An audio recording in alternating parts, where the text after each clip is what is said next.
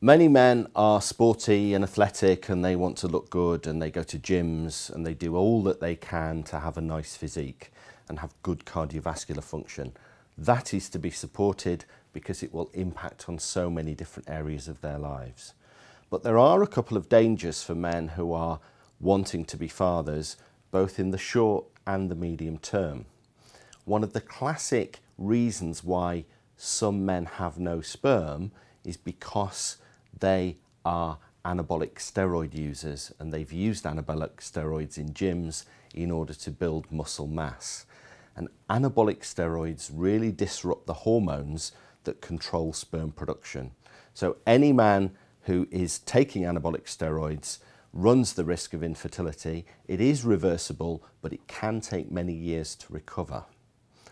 Now, a modern worrying trend is men who use protein shakes as an alternative to anabolic steroids in order to try and build muscle mass.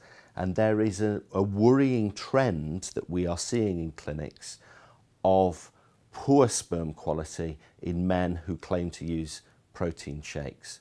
We're not quite sure why this is.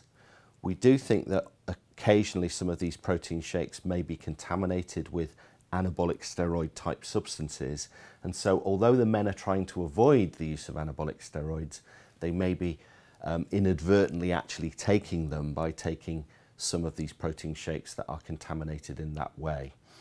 My advice is go to the gym and sweat and work hard and try and build your muscle mass and try and be lean naturally.